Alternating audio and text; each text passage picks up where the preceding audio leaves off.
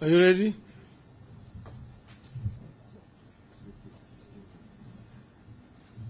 You are ready?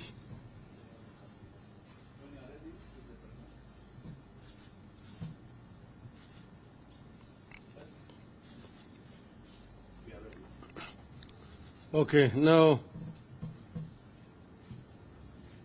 gentlemen of the media, this is Azimio's statement on Finance Bill 2023-2024.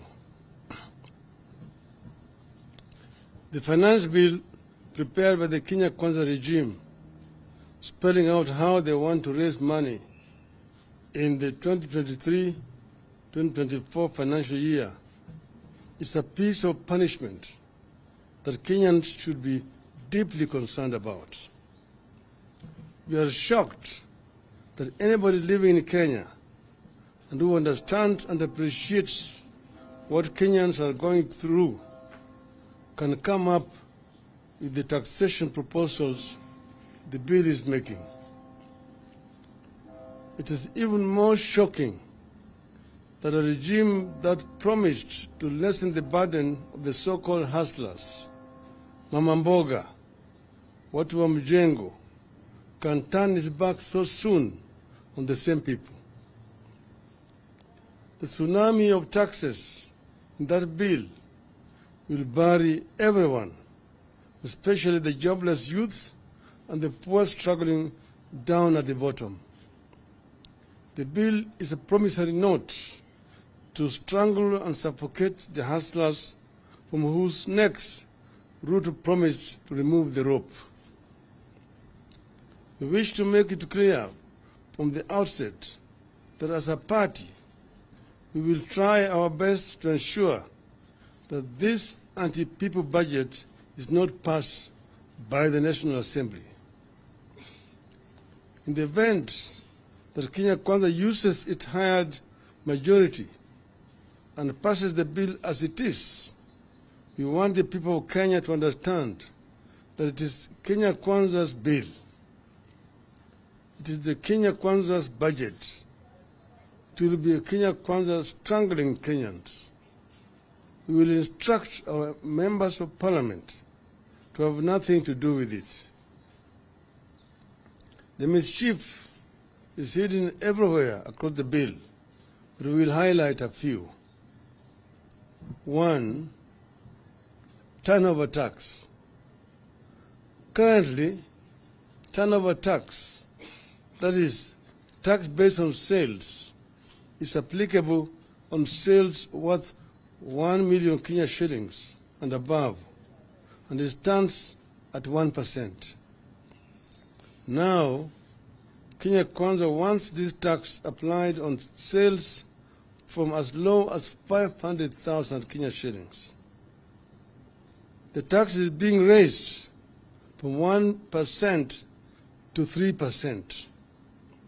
The taxation will be pegged on gross sales, whether the seller makes profit or not. The biggest casualties here will be small, medium, and medium-sized businesses. Those businesses are the heart of the hustler nation. They are struggling. The same businesses are already being taxed by counties. Our stand is that this tax should remain at 1% and should be applicable on sales of 1 million shillings and above. 2. Income tax adjustment. About 4 things currently stand out in a payslip of a typical employee in Kenya, whether in the public or private sector. There has been no pay increase in the last 5 or more years. At least a quarter, sometimes up to half of the salary, is consumed by taxes. Much of the salary is consumed by all sorts of loans. Much of the salary goes into the funding dead institutions like NSSF and NHIF which in the end do not serve the needs of the employee. Now, unilaterally, Kenya Kwanza wants to raise the taxes from the current 30% to 35% on those earning 500,000 shillings and above. Direct taxation as a means of raising money usually has unintended consequences. The shock will be felt down the chain. Typically, a single payslip supports entire villages and communities in Kenya. As Kenya Kwanza reduces availability of local disposable income, it is inadvertently reducing local demand for goods and services. It leads to more unemployment and more desperation. We will be instructing our members of parliament to post this bill's proposals. 3, housing fund. Unilaterally, Kenya Kwanza wants to deduct 3% of basic salaries to finance affordable housing scheme. How the regime arrived at 3% and not 1 or 2, nobody knows. In an economy where employees are already faced with reduced income due to high cost of goods, we find the introduction of this new tax irrational. It further reduces the amount of disposable income available to the economy. We find it curious that while not everyone is qualified for the proposed affordable housing regime, everyone is expected to pay. This is illegal borrowing. According to the bill, those who do not qualify for affordable houses will have their monies refunded or transferred to the beneficiaries after 7 years. There is no mention of interest accrued on the money. You're borrowing money without paying interest.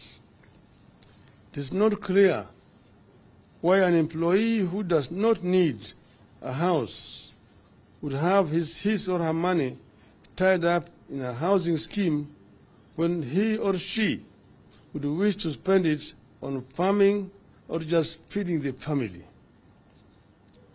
There's also no guarantee that the housing scheme will work where schemes like NSSF and NHIF have been crippled by corruption.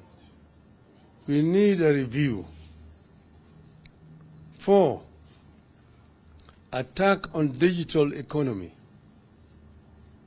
After being attacked through turnover tax, the youth who have tried to find themselves jobs by using their creative talents in the digital space are being targeted through digital content monetization.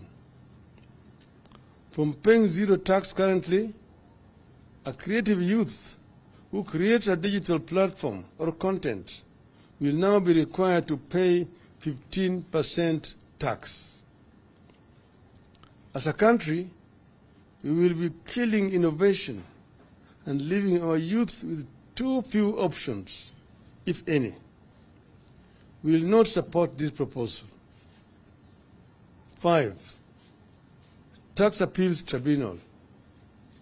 A proposal is being made that in the event of a business or an individual who has a dispute with the Kenya Revenue Authority over tax owed, that individual or company will be required to deposit 20% of the disputed amount with the KRA before the matter can be heard by the tax appeals tribunal. This is another aspect of illegal borrowing by the regime. It is open to abuse by rogue KRA officers. It will affect cash flow of companies. We oppose it. 6, taxation of reimbursements, that is per diem. Out of the blues, Kenya Kwanza wants to tax money paid to officers on duty at 30%. How then do those officers meet their expenses? Since when did reimbursements get to be treated as income? We find this requirement extremely punitive. We oppose it. We've known that this per diem was being paid by people to be spent to defray expenses wherever they are traveling. And those costs, the cost of living in those countries already been worked out by the government. If you are taxing it, you are therefore subjecting these officers to suffering wherever they travel. 7, taxing trade associations. After taxing traders, Kenya Kwanza want to follow them and tax their associations.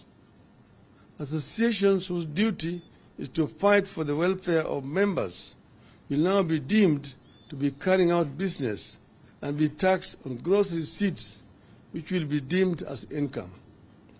This is a double jeopardy that will affect the welfare of businesses in the country.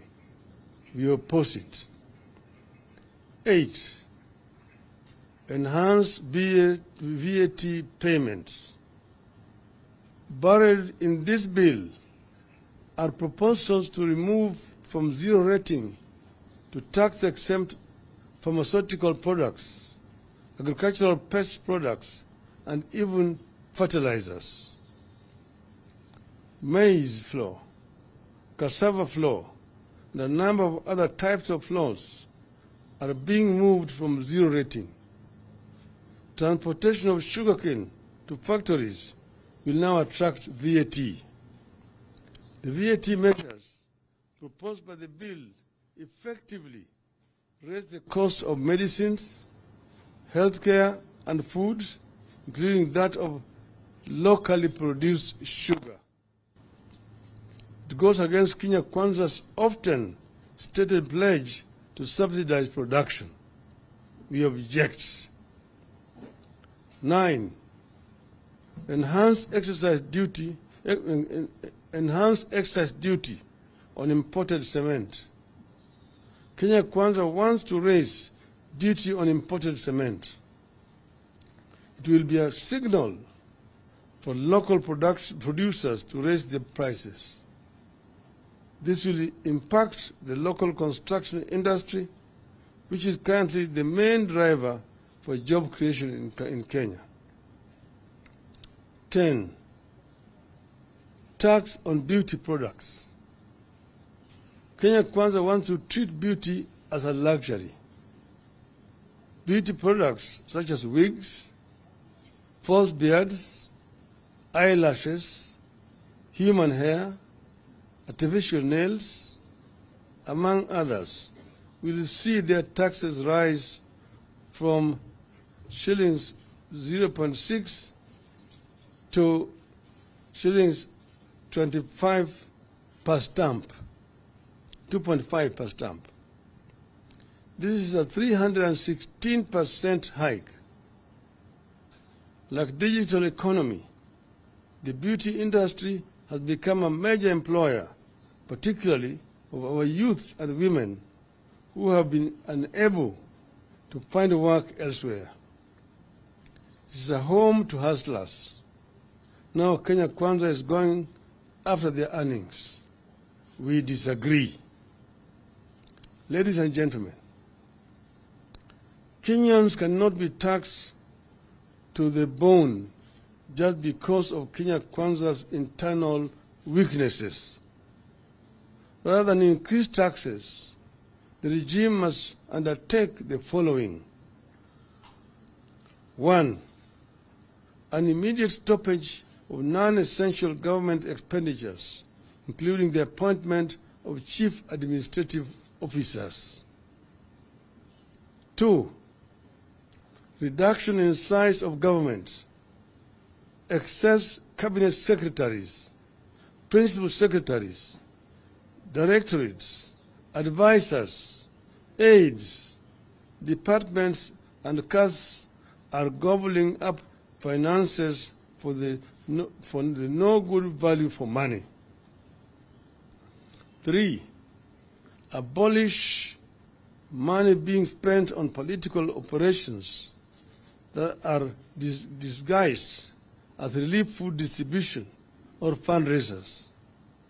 It makes no sense at all for a Kenya Kwanza operative to spend 20 million shillings on a chopper to distribute 1 million worth of food. It makes no sense for a principal secretary to spend 10 million shillings on a chopper to deliver 200,000 shillings at a fundraiser. This madness must stop in the interest of austerity. 4, domestic and international travel, conferences, workshops, and training must be reduced, and they should be held in the offices. Those who are working in Nairobi should hold their meetings in Nairobi, including members of parliament. Parliament has got enough offices, a facility for members, committees to meet. There's no need to transport members of parliament to go and meet in Mombasa. The same thing applies to members of the county assembly. 5, freeze ministerial out-of-station allowances, ministerial house allowances, and domestic allowances for cabinet and principal secretaries. 6, end corruption and theft of public funds. Kenyans can't and won't tighten their belts any further. They have had enough. Their next available course of action is to force Kenya Kwanza to tighten its belt or force it out. End of the statement. Thank you.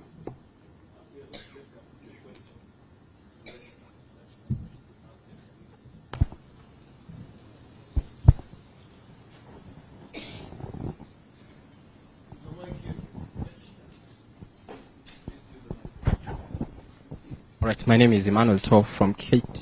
Say that again. Okay, my name is Emmanuel Tov from KTN News. Number one, Kenya Kwanza commands a sizable majority in both houses. How are you going to oppose this bill when it comes to the House? Number two, you suspended demonstrations to give way for negotiations and talks, and also giving a chance for an honest discussion.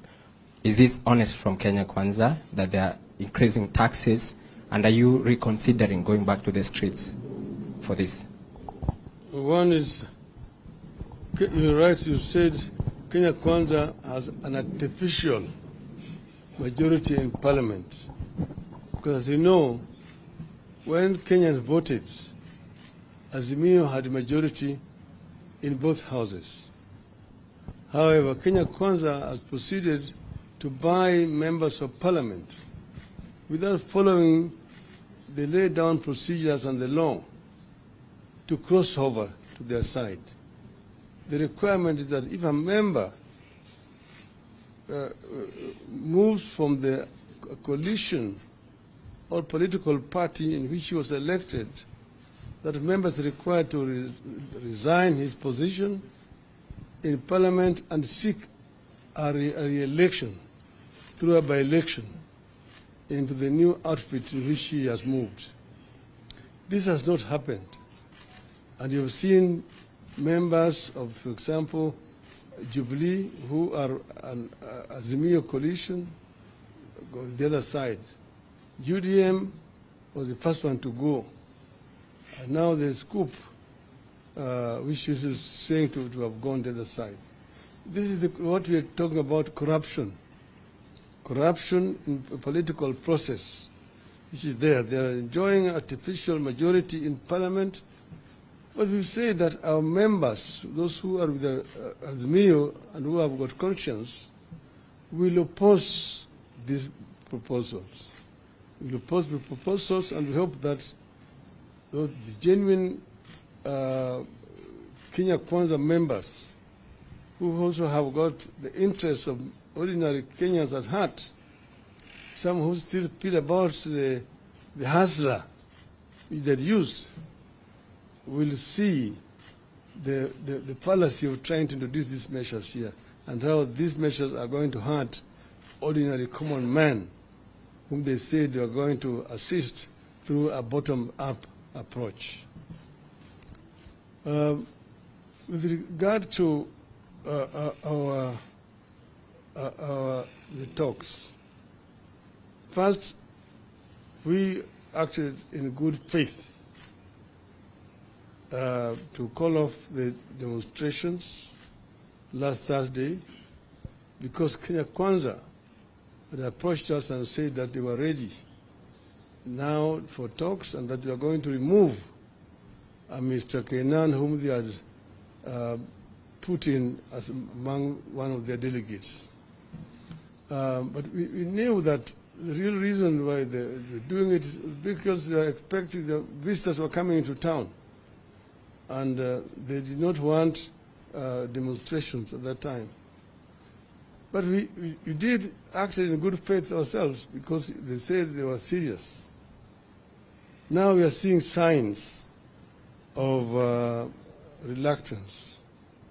We're seeing signs of reluctance. Now all members of the other side are not available. They don't have a quorum to begin the discussions and so on. We have given them today and tomorrow. We have said that the talks must start in earnest on Wednesday. And if the delegation is not ready by Wednesday, we will treat that gentleman's agreement as cancelled. And we will then now explore other options available to us as Azimio. Do you have any question?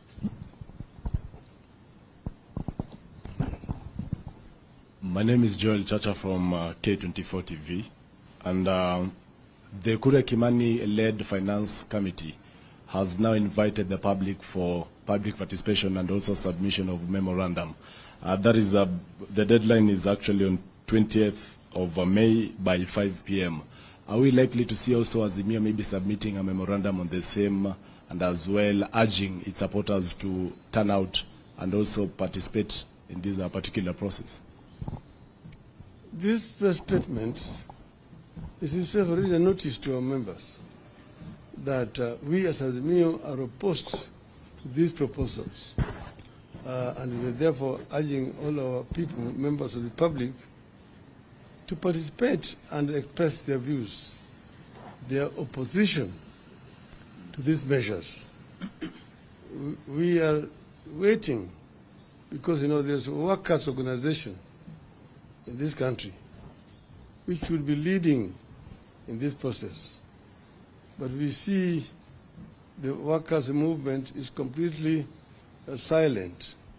We saw them on Labor Day talking and not even demanding an increase in salaries for the workers. It seems that the workers' movement has gone to bed with this regime. But we just want Kenyan workers to unite. We will continue to defend the right of Kenyan workers in the absence of an effective trade union movement that represents them. Thank you very much. Shortly, we shall be circulating copies of the statement to you. Thank you for coming.